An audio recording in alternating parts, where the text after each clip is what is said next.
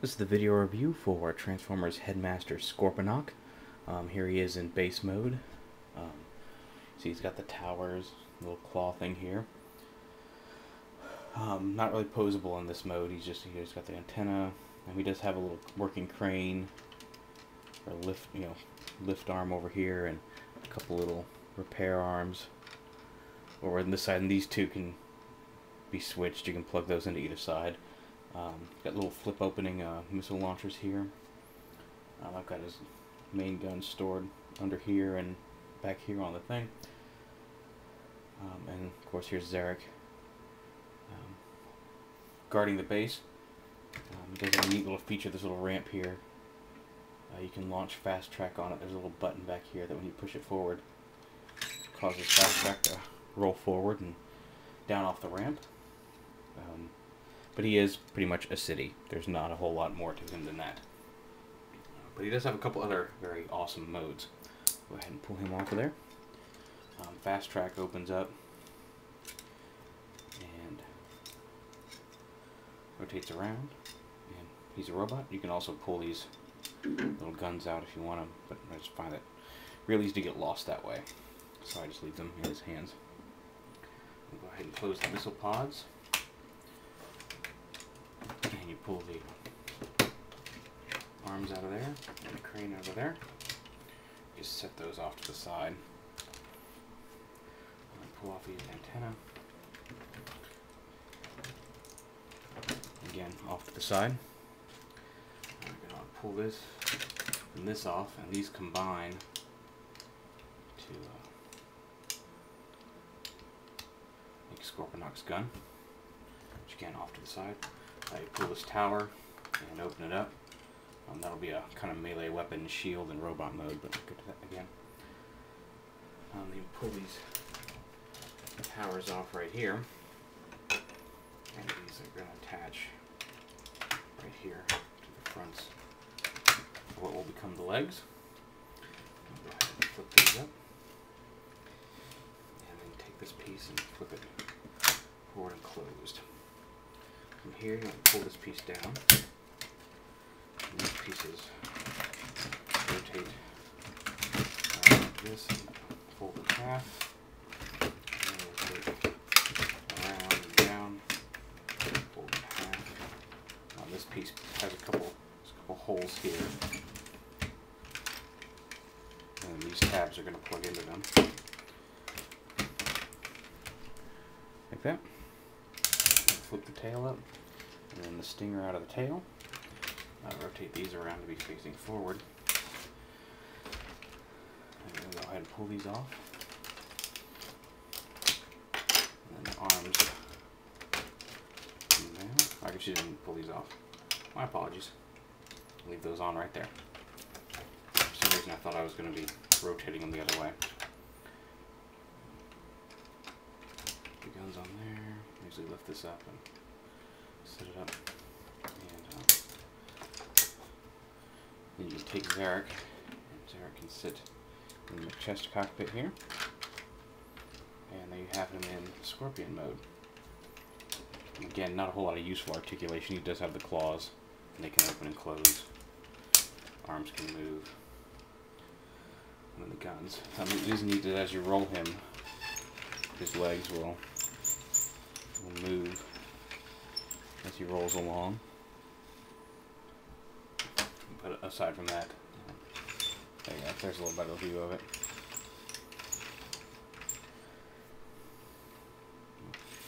And there he is, Scorponok, as his name would imply, giant scorpion.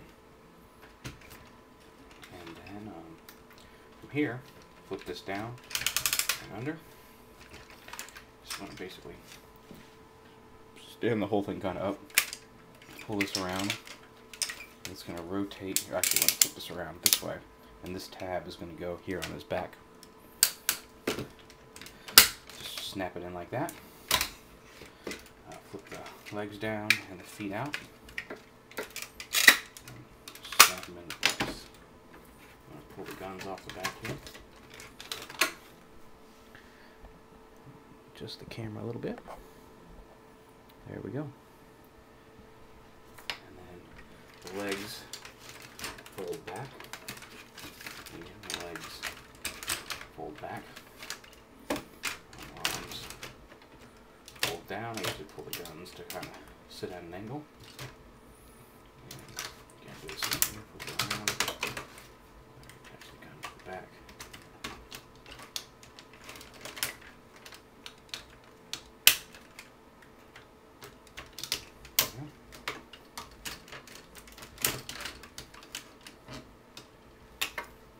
Guns on the front here.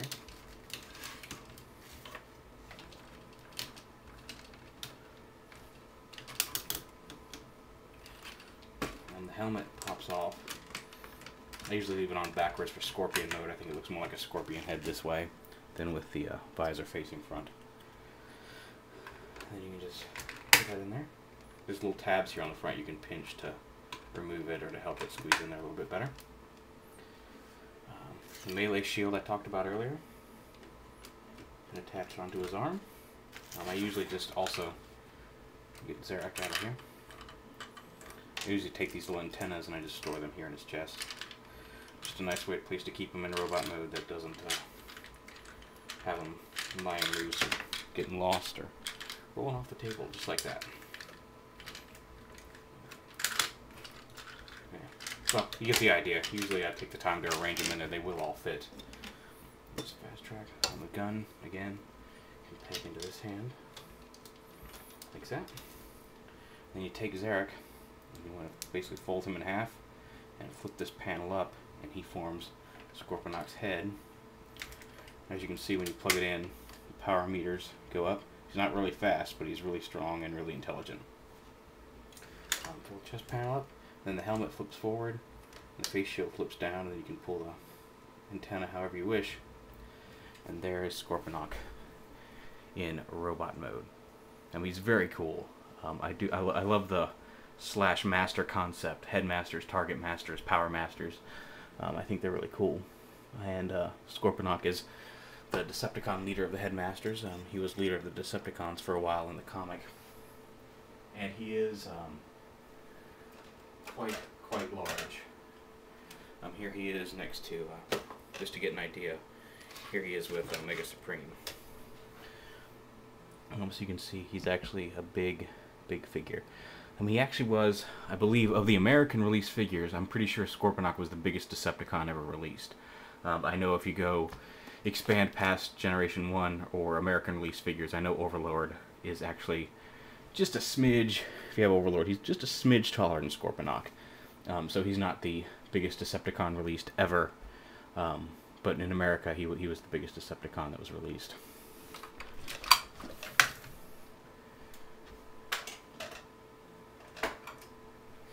And on a more humorous note, I did mention that he was a headmaster, and if you want, actually, I'm giving it away there, you can pop this off. With Zarek on, Headmaster from Animated will in fact sit right on top of him. It takes some balancing to do it. Actually, I have to take that back. What I usually do is you can put his feet up to help support Headmaster up here. And again, there's some fiddling to be done with it, but there you go. And there's Headmaster on Scorponok.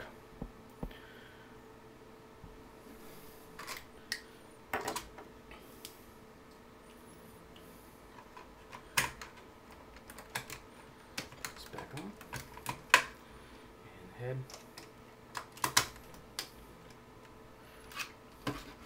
There he is. Very cool. Very awesome. Headmaster Scorponok. I want to thank Ken M2474 on TFW for selling him to me at a very nice price for a complete Scorponok in this condition. Very cool. Aside from a small amount of chrome wear on his little shields here, he was in very excellent condition. I'm very happy to have him. Transformers Headmasters Scorponok.